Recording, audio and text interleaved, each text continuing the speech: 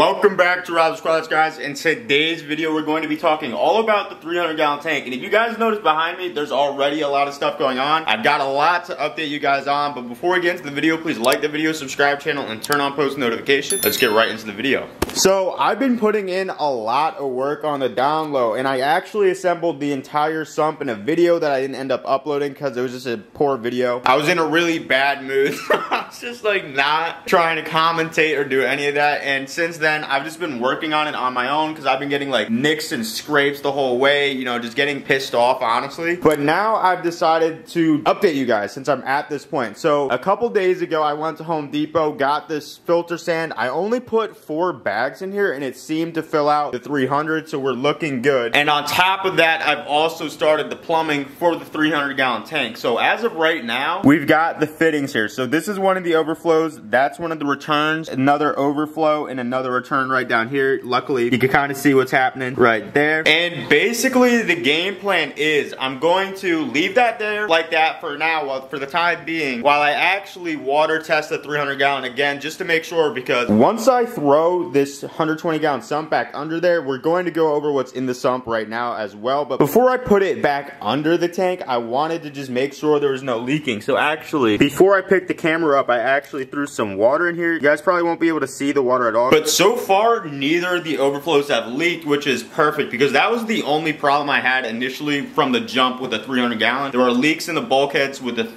overflows because the overflows don't actually seal off the tank. There's spots where the water actually flows through into the overflow, even when it's below that. So that is good. The only pieces of material I need left to actually get this tank running right now are the dual lock returns for both overflows, and also I need to get possibly another return pump. I might have one from the reef tank that I actually scrapped, because on the reef tank, guys, I completely switched around pumps. I changed them both out, which has been giving me some problems, but also is overall a better idea. So the 300-gallon tank, guys, the 300-gallon aquarium is coming along very nicely. I'm going to wait until I actually have it running to start adding all the driftwood and stuff. This is getting a water change tonight, so it's not going to get much dirtier than this, because as you guys know, the bacteria love to eat all the mold and stuff, but all this driftwood is going in there. And I was thinking about it, watching the way these fish interact in this tank, and just my fish in general, there's gonna be big fish in here, guys. Like, I'm not skimping out. We're going to be putting all the fish from the 150 gallons. So literally all of these fish right here are going into that tank. Tigger gets so excited when he sees me. He's been doing incredibly well. And on top of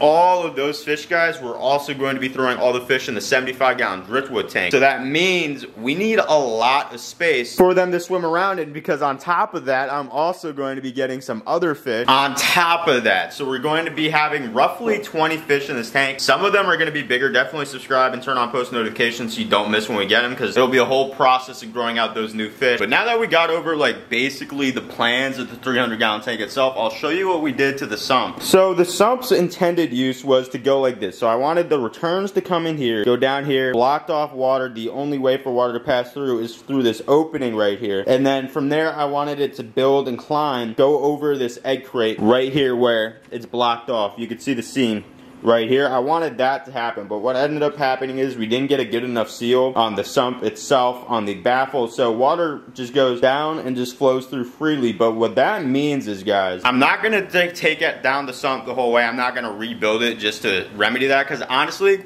I just want the water volume. That's really it. It's going to work the same other way. I'm going to have the FX6 on it most likely as well, so it'll be the sump and the FX6. Lots of flow is going to be going through this tank, because I plan on doubling up on these return pumps. So these are 6,500 liters, which is roughly about 2,000 gallons per hour, a little bit more. This one was pulled off of my reef tank, and I was going to use my actual water change pump for that as well, but I think we're going to keep that one to the side, and I'll just get a new one because I really want to be able to do faster water changes. So that's the plan for that. We're gonna have very, very high turnover, super high turnover, and then the FX6 will be on this middle compartment. And with the way the filtration is gonna work, where I goofed was over here, guys. So I used a 3x10 on this middle brace just because for more structural integrity. So this return, I don't know if it's gonna be able to make it all the way across to this side. So we're going to have it in here, and then I could use this space to isolate any fish that get into problems. Like with with the green Severum, when he got into it with the other Severum, I had to pull him out of the tank, throw him in here. So regardless, we'll have a backup for aggression and also just space for just whatever comes up, we'll be ready. Like, no problems. I won't have to worry about doing anything in any of the other tanks. It'll all be good. So that's where we're at. We got a ton of these media pure bio blocks, whatever they're called, bio cubes. We got foam, bio balls, K3 coldness. I just used whatever I had that carries a lot of surface area and threw it in here. That's basically what we're doing. And once I get the plumbing situated, before I get the plumbing situated, actually, I have to get the pump I want to use right here. I just need to get that out of the way. Then I need to get this back under here. It slides in nearly perfectly. And then I got to throw the pumps in. Bada bing, bada boom. Finish the plumbing. The plumbing is going to be super easy. All I've got left to do are use these 90s and, you know, some 45s, and that's literally it. And then from there, we'll get the 300-gallon running. After that, I wanted to run good, like no problems with just the sand for like a week, because the sand's going to take some time to clear out, and then after we scape it, it's going to take time to clear out. So I don't want any fish in there for that process. Now that all of that is out of the way, guys, I'm going to get this sump back under the tank, and we're going to finish the plumbing on the 300-gallon tank, and then we'll check in. We'll probably do a water test. We'll check out the sump, see how it performs, see how this overflow performs, all that, because as of right now, the 300-gallon tank holding water should be very soon. I might use recycled water from all the other tanks during the water change to do that, just so I don't waste nearly 400 gallons of water. But I'll catch you guys when we actually start plumbing this beast. So you might be wondering how we're actually going to be lighting this 300-gallon tank, and I was contemplating like using shop lights or something like that, like I used to use for like the rest of my tanks. You know, we use shop lights generally, but the 300-gallon, when I bought it, if you guys remember way back like 6, 8, maybe even 9 months ago, we got these lights. So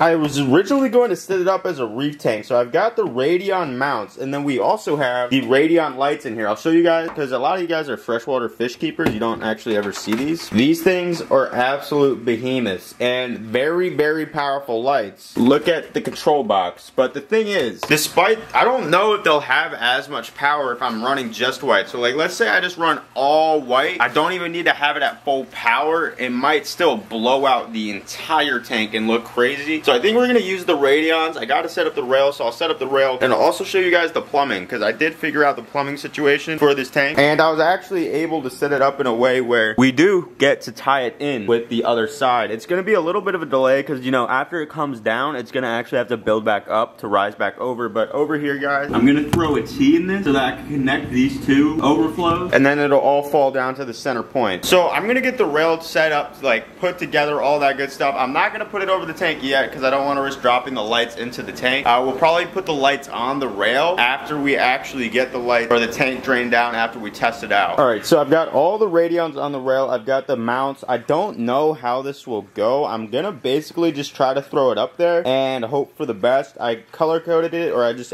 coated it with tape. So each light has tape on the mount, so I know which one connects to which. I'm gonna get these out of the way, because there's a lot of cords laying around. I don't want to get tripped. But I'm gonna throw this on the 300-gallon, and we'll see how it looks. Alright, that kind of looks insane, but I got all 3 of the lights up. Everything's fixed. I did a little bit of duct taping just to make sure it's you know, seated right, and I'm probably gonna run those last 2 cords over the top of the rail, and then over here is where all the power is gonna be. We got it plugged in right here, and then all of the cords actually reach over, so there won't be much weight on the rail at all. So we'll get this done, fill it up, plug it all back in, make sure everything's how it should be, and then I'll turn off all the lights and we'll fire it up. Hey, look at that. Alright, so now I'm going to troubleshoot, see why the middle one isn't on, and I'll get the other 2s to whites, and then I'll show you guys the final result. Guys, it is beautiful. Alright, so they're not on full bowl, like full pour right now, so what I'm going to do is, guys, I'm going to show you what they look like right now, put you guys back up, turn them up, and we'll see what they look like, guys. It's beautiful. It's beautiful. So this is the 300-gallon tank, guys. The whites aren't completely on. There's no flow, so it should look better once it's actually running. But this is, dude, this thing is crazy. Look at this thing. That is absolutely gorgeous. So I'm gonna set you guys up, and we're gonna see if we can't get the lights on more powerful. I noticed they actually are all synced up already, so I probably won't even set up the Mobius router. And yeah, that's incredible. All right, so I got you guys set up right here. I'm gonna run up here, press the up button. There's only 3 buttons on these. They're older generation Radion. They're all flashing away.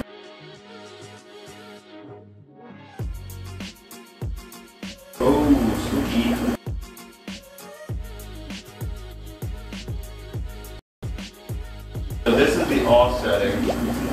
That's full blue under the Radions. This is what the full blue looks like. And then maybe I will have to set up the router. Or not. Jeez, bro, look at that. God, that is beautiful. Look at this, guys. Isn't that crazy? I cannot wait to get this tank up and running. All right, guys, so the 300 gallon has been holding water. Everything is plumbed. Everything's ready to go. All we have to do is plug it in and see if it runs. So I'm gonna put you guys down and I'm gonna turn it on. I unplugged the Radions because I don't know whether or not it'll create a power surge or anything. I just wanna make sure, you know, the tank runs on its own without the lights first, and then we'll address power if that is an issue. But for now, I'll throw you guys down. All right, now is this big moment. I'm plugging this in. Alright, we're off to the race. So right now, here's where the water's level at. But this drain is going down. And right here, guys, you can see we've got some water. Now, I gotta see when this one will kick in. But that's my exact concern right here. I don't know how much weight that'll throw off. I don't know if it'll literally pull it out. It's PVC glued, so it shouldn't. Oh, you could hear it roll. Oh, look at that. Look at that. So as of right now, it's all running. I'm gonna unplug this one pump because I'll show you the problem. This hose is pinched right here. It will never be able. Oh wait, hold on. Let me see if I can turn up the power. Oh, we can overpower that. Look at that. Oh, yo.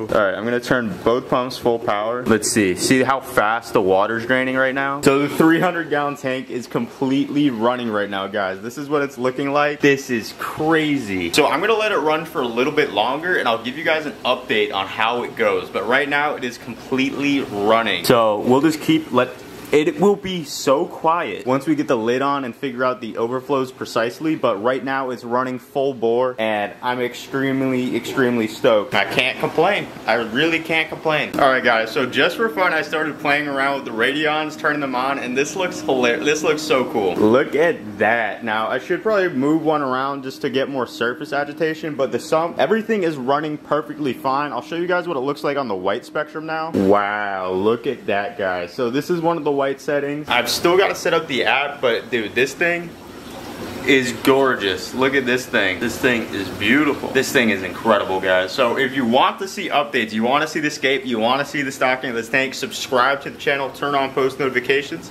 and like the video because this thing is incredible. I hope you enjoyed, and I'll catch you guys in the next one. Deuces.